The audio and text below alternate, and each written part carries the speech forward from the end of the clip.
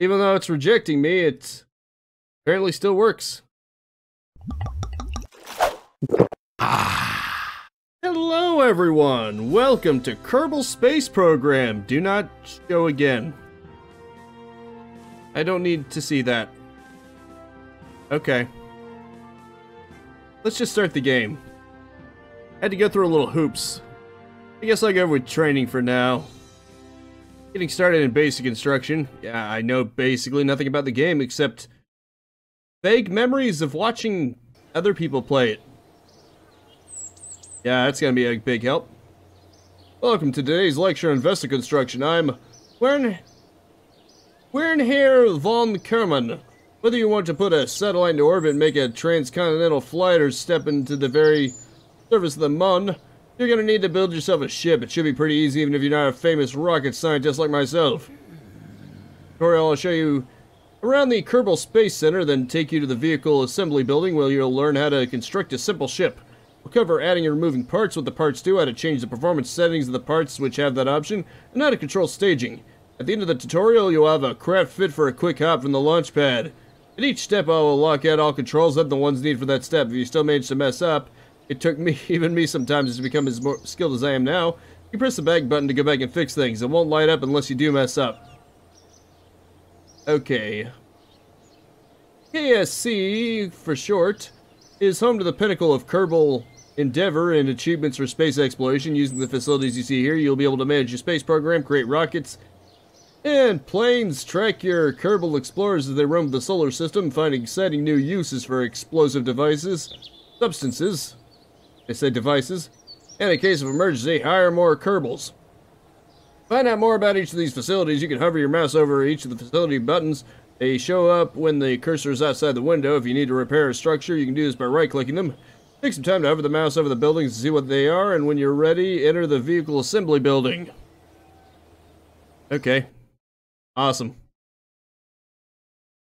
Gotta assemble that sheet. Very good. What you see in the middle of the screen is the construction area. This is where the parts are placed and your craft is constructed. On the left side of the screen is the parts toolbox. It'll show all the parts you have available in each of the different categories, once there are any to pick, that is. If you want your craft to be controllable, you must first need a command module. This part will either contain some plucky Kerbal crew or an automated pilot mechanism. As we're just starting, there's only one choice. Alright. Wait, what? Huh. Did I accidentally click out of it? To be fair, it was a blinking button, so I kinda just assumed that was it. Yeah, so much for a back button. I accidentally clicked the back button, didn't I? Right. Okay. This is probably it. Pods. Here we go. After at least one part is placed, you can look around with the following commands. Arrow keys or right mouse drag. Move the camera up and down, mouse scroll wheel. Shift mouse scroll wheel to zoom the camera in. That is hot. Nicely detailed. If you'd like your pilot to be able to make more than one flight, he or she will have returned safely to the ground or water on Kerbal. Parachutes are a simple way to make sure that happens. They can be found in the Utility tab. When you're choosing parts, you can choose the details of available parts by hovering over them in the toolbox. When the info is visible, most parts have an additional information window which can be opened with a right click. Note that the parachute states the effective diameter in each state and what the maximum safe speed deployment is. Go ahead and select the MK16 parachute by left-clicking on it, then move it to the top of the command pod so the green sphere at the bottom of the parachute lines up with the green sphere at the top of the pad. Click again to attach. Cool. Awesome. Some parts like our parachutes here have configurable options. Right-click on the parachute. Do that and you will see the available parameters on the parachute. You will see that we can adjust our altitude and the atmospheric pressure at which to open. That setting can be quite useful on distant worlds. For now, let's check the opening height on the chute is at least 1,000 meters. Because safety is the Kerbal way after all. For the minimum pressure slider, move it a bit to the right to 0.2. Okay. It's the right. Oh, okay. It's 0.04. Yeah, that makes sense. Yeah, that makes sense. Okay, this setting prevents the chute from opening until the atmospheric pressure is above the confirmed value. On Kerbal, 0.2 is about 9 kilometers in altitude, so even if you stage early and arm the parachute, it will wait until then to activate. You can either these options by right-clicking on the background scene or picking another part. If you're happy with that, we can proceed. Next up, we're going to need something to make us go. Click on the Engines tab on the left to show the available engines and solid rocket motors. Grab one and connect it to the bottom of the pod. You may need to zoom or move the camera to be able to do so. Who knows? I have no idea what I'm doing. I'd probably kill us all. There we go.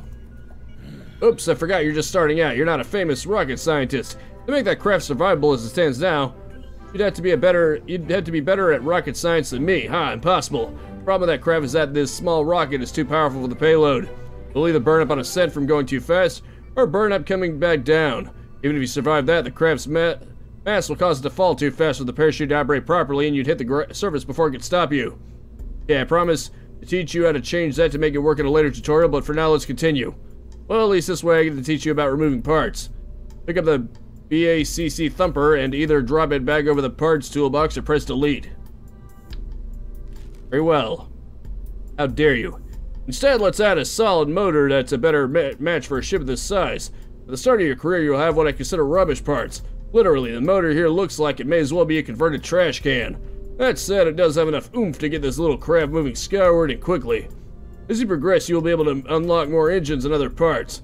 For now, though, just pick up the RT-5 flea and connect it to the bottom of the pod. The trash that's got fleas coming out of it.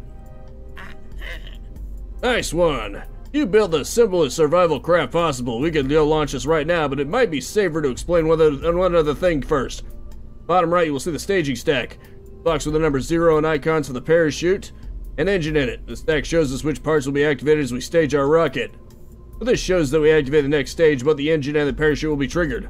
While it could be considered funny to open the chute and fire the motor at the same time, it's not going to give you much of a flight. To fix this, we're going to separate the engine and shoot into 2 stages.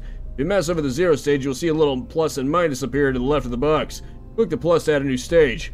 If you have too many, click the minus button on the extra ones to remove them. Make sure you have precisely 2 stages. Cool.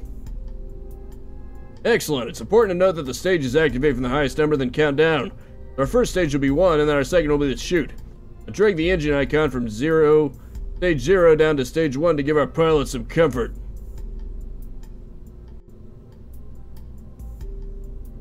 That's it. We now have a safe, well, relatively safe craft that's ready to go. Make sure that if we need this design again, we don't have to build it all from scratch. Up at the top of the screen, you will see a name for our craft. Untitled Spacecraft. Doesn't seem too majestic. Why don't you change that to something more your style, and you can add a description if you'd like. When you use the loading screens later, these names and descriptions help you to grab the right vessel. When you're happy with the name, click on the save in the upper right corner. Okay then. What shall we call this craft? The Radiant Hornet. Bingo. Excellent work. Feel free to play around with the parts and techniques I've shown you, and when you're ready to continue, press the red button in the upper right to exit. Back at the training menu, try the Flight Basics tutorial to learn how to fly this little craft, and then the intermediate instruction tutorial can teach you more about the editor. Any vessels you create here will be lost when you exit. This is just for playing around. Okay. Real shame. Go for basic flight then. Just so I can crash them more efficiently. Welcome to the Kerbal Space Center launch facility. I'm Gene Kerman, and I will teach you the basics of piloting a spacecraft. I trust you've already checked the basic construction tutorial. If not, I recommend you do so before going through this one. Today we will do a run-through of all the important controls for our spacecraft. Our little hopper from our basic construction lesson with Herner may not have all of them, but we'll do a full run-through once and see how it flies. When you're ready to go, press next. Flying a spacecraft is all about being in control of a generally very chaotic situation. As a pilot, your main flight controls will affect your pitch, yaw, and roll of your ship. Let's look at these first. All the other controls will be locked until they're needed or the tutorial is closed. Pitch, yaw, and roll are the 3 directions you will need to rotate your craft. Help you visualize these, we've taken a holiday snap of the hopper below. Next up, we'll see how to rotate in these directions. You control your ship's rotation with these following keys. A and D is to yaw left and right, and then S and W is to pitch up and down, and Q and E is to roll left and right. Wow, it's almost like it's using WASD, with Q and E for good measure. In controlling pitch, yaw, and roll together, you can keep the ship in a controlled flight. Right now, and notice the indicator on the lower left side move as you put control input. Indeed. Throttle plus pitch, yaw, and roll are the main controls you'll need to master for a successful crash-free flight. We'll skip over the throttle control for now, as this vessel has no need for it. Don't worry, I'll explain another time when it's of use. Remember that all these controls have a limited amount of effectiveness, so bigger, heavier ships will probably respond much more sluggishly to the controls than a little small one. It's also good to keep in mind that as stages are separated from the ship, it will become lighter, and this will usually mean easier to control. Next, let's look at the rest of the flight controls. In flight, all the planning you put in the staging sequence of your ship comes into play. From launch to the final deployment of the descent parachutes, you can control the activation of several of the ship's parts by activating stages. Okay, notice the stage indicator in the lower left. It shows the currently active stage. Seems we haven't launched yet. It's showing the first stage is active. I have your staging controls locked for now, so the staging indicator is glowing purple. One more thing on staging. If the staging setup is caught using strife or you change your mind about something, you can edit the stage sequence on the fly, pun intended. No need to go back to your assembly facility. An important part of flying is knowing how your ship is orientated and where it's going. That's why a good pilot is always aware of the ship's altitude, where it's pointing, and its velocity vector, where it's going. These aren't always the same direction, and as your skills improve, you should pick up on these. The big round instrument on the lower center of the screen is called the nav ball. Cool. This device sums up most of the critical information needed for a proper, death-free flight. Here you can see the ship's nose in relation to the horizon. When you're not pointing straight up, it's as easily visible as the line between blue sky and the brown ground, as well as its heading, compass bearing, and speed. You can also get several icons that indicate things like your current velocity vector, but we'll have a look at those later. In the top center part of the screen, you have your altimeter, vertical speed indicator, and atmosphere gauges. The altimeter will show you the distance of the planet's surface at sea level. This means the actual surface may be much closer, so watch out for the ground when landing. Your vertical speed indicator shows how quickly your altitude is changing. When launching, it's considered best to keep this gauge pointed up. The atmosphere gauge indicates how deep the ship is in the planet's atmosphere. This will help you know if the ship is high enough for orbiting without losing speed to air resistance or judging how effective wings and control surfaces will be. One last thing before we give this rocket the green light.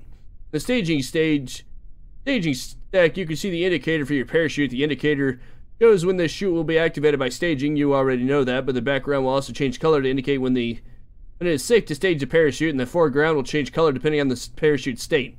Note, however, that by default parachutes will not deploy when unsafe even if you stage them.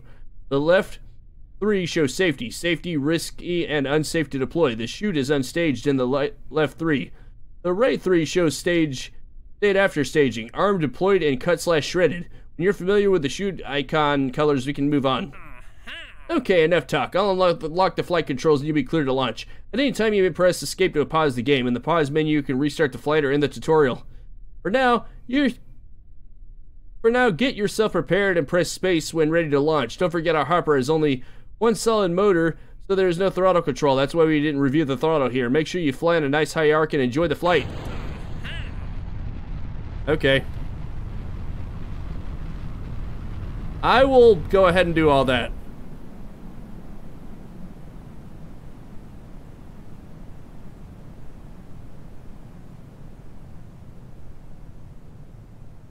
And up you go. You can try practicing some of the controls like pitch, yaw, and roll. Also keep an eye on the parachute icon on the staging list that shows you how safe the current environment is for chutes.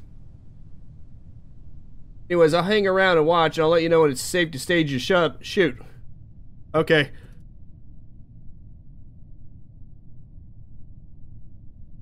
Okay. And now we sit back and enjoy the descent.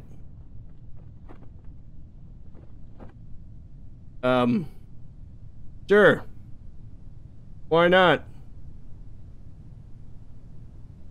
Look at me, so majestic.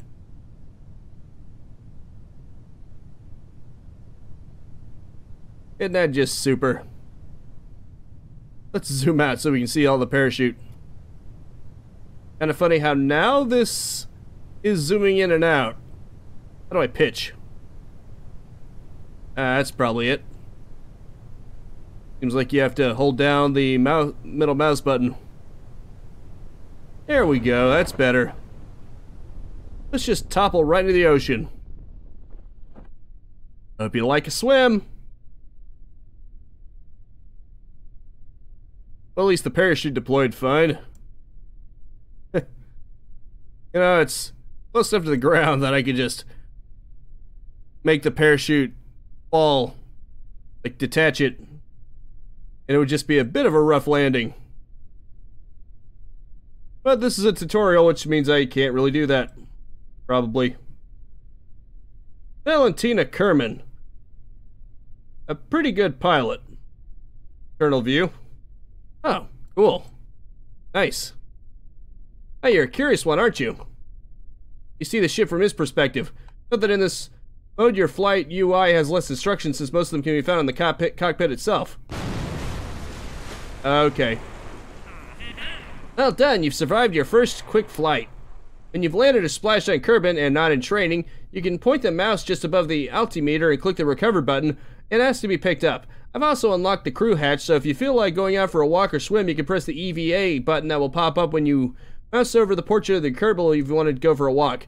You just do it for fun or to collect a service sample. This concludes today's lesson. To exit training, you simply press escape. Okay, see ya. I'm gonna go for EVA. Let's go exploring this strange new world. Let go. This is great. How do I go from the pilot's point of view? As in first person. Is it even possible? I think it'd be cooler if... Okay, well, it's probably as close as I'm gonna get to the pilot. Not too shabby. I'm swimming! Because, you know, why not? You can find your way back, can't you? Lucky you know how to swim. Otherwise, this would be awkward. Wow, this might be a little ways off. Yeah, you're probably doomed. And I'm gonna go now. In scenario. You know what? I've probably learned enough. Let's go for play ESA missions about making history expansion. Let's start new. Go for sandbox. General chaos. Difficulty options. Okay, let's go for easy. Because why not? You're free to play without any constraints, but R&D and mission control are unavailable. Very well, then. I'm gonna go completely balls to the wall on this. The game's been telling me how to properly do it, and now I'm going to just do things my way. You got a problem with that, Wiggy? What I thought. Let's see what looks the craziest. Looks like a strip of film for some reason. Let's go with this. Got it. That just looks weird. Anyway. Engines. Go for a nice big one. Did a nice big one. Ooh, now that's what I'm talking about. That's the one with, that's something with a little elbow grease on it. Yeah. Fuel tanks, pods, coupling. Oh yeah, utility. Did mention that. Mining excavator. Go for this. Yeah, I'll definitely need a parachute and some fuel tanks. You know, why not? Oh, that's small. We need something big. We need some chunky boys on this. Come on, give us some chunky boys. Or not. Ooh, that's good. Darn it. That would make it way too into the ground. You know what? Screw it. Let's go for that. That looks silly. It looks silly, but whatever. My ship, damn it. Man of control. A wheel module? What even is that? Sure. Let's just go for that because it looks cooler. Clearly, everything that looks cool is practical. Probably. I'm going to assume. Very nice. Oh, that's great. This is probably going to be a complete disaster. I guarantee it. Right, okay. This ought to be good enough. Round. Now let's just slap some wheels on it. Because, you know, why not? That'll definitely help.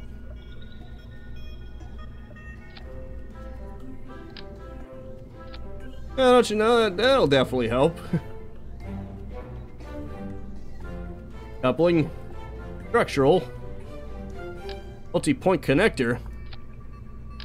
Again, it just looks cool. Pretty sure it's not going to help. It's going to make everything so much worse. USS Disaster. Disaster of the making, everybody. Let's launch this. Because why not? I'm crazy enough to.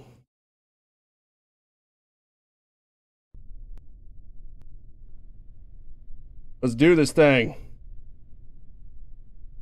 3, 2, 1. Blast off.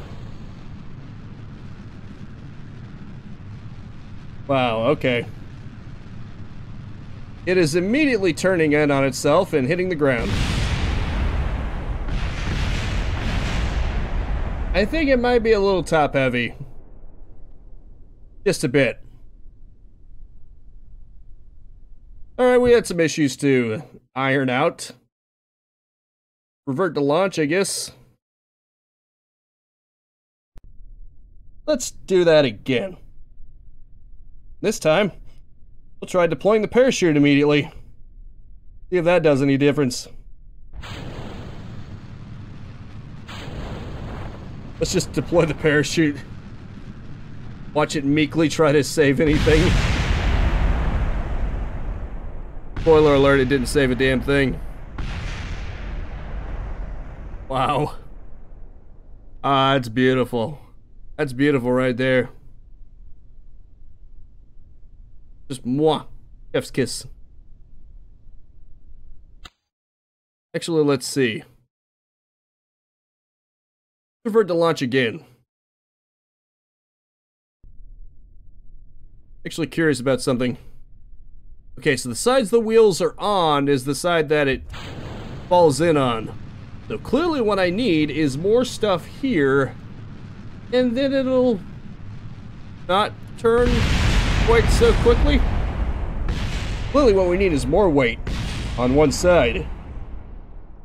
That'll make things balance out, I think. To the vehicle assembly. Time to dump even more unnecessary crap onto this thing. Communications. Sure, why not? Everyone needs a relay communication. Science. Yes, for science. Whatnot. Cargo, why not? Inner module. Pop that there. Engines. Fuel tanks. Pods. Structural. Fuselage. Stability enhancer. So let's go with that. Let's just go with that. That'll help. It says stability enhancer. Must be good. Or something. Girder segment. That's not big enough. Come on, we need something bigger. We need something massive. Tiny. Gotta be ashamed of yourself. Give me something big. Or not at all. Okay. Huh. Hold up a second. Yeah, that works. Why not? Important thing is to put as much weight as we possibly can on this side. Because my logic is dictating that if we put more stuff on this side, it'll become heavier on that side and thus become more stable. Yes, that is my brilliance at work. Parachute. Radial mount parachute. Sure, why not? Not for any particular reason. Mobility enhancer. Sure. I'll need to climb up to that. I don't know, maybe. Aerodynamics? Sure, why not? Let's give it giant wings. That way it'll look more like a proper shuttle. Too bad it won't fly like one. Oops. Hold up. Yeah, I think that was the one I went with. Hope this one's even bigger. Oh wait, it's the same thing. Okay, let's try launching it now. Just for the hell of it. Let's see if I can make something insane enough to actually work. Probably not. 3, 2, 1.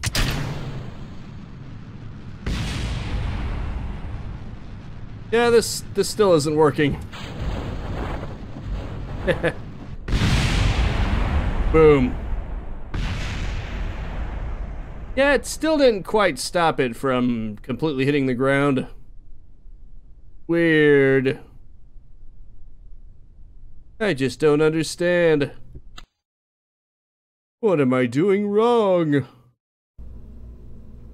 Oh, try everything. Maybe I just need more fins. Small nose cone? You know what? How about a big nose cone? Okay then. Why not? Go for little wings on the back of it. Just because. If we're gonna make this crash, we may as well make it look as unnecessarily complex while we do it. If you're gonna fail, you may as well fail spectacularly. That's how you do it. Science. Yeah, we can scan the area as we're crashing into it. Surface scanning module. Sure, why not? Let's launch it. I'm sure this hunk of junk isn't gonna crash on re-entry immediately. I am whole percent sure.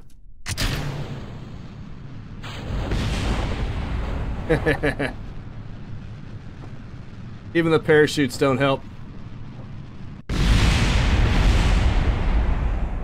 Woohoo! We did it! I mean, oh no!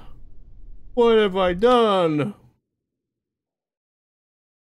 This is silly. This is silly. I'm silly. What else looks cool? Small hardpoint? No. We're not going for small, we're going for big, baby. The bigger the better. Tail connector. What? Hold up.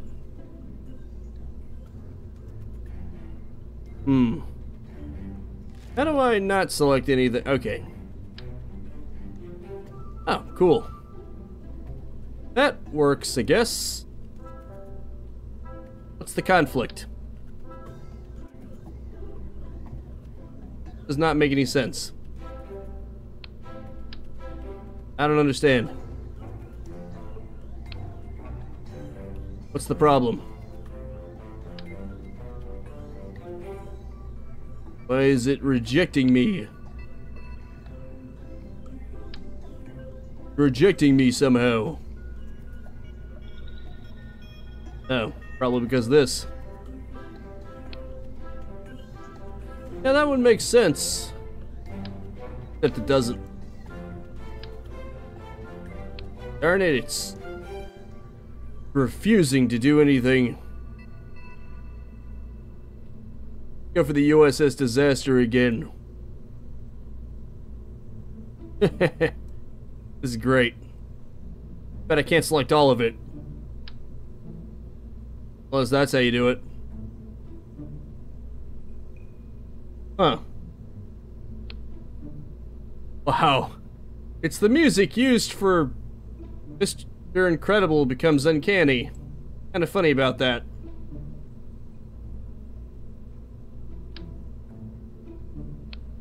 Okay, whatever you say.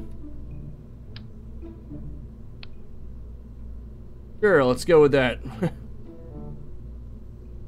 Launch.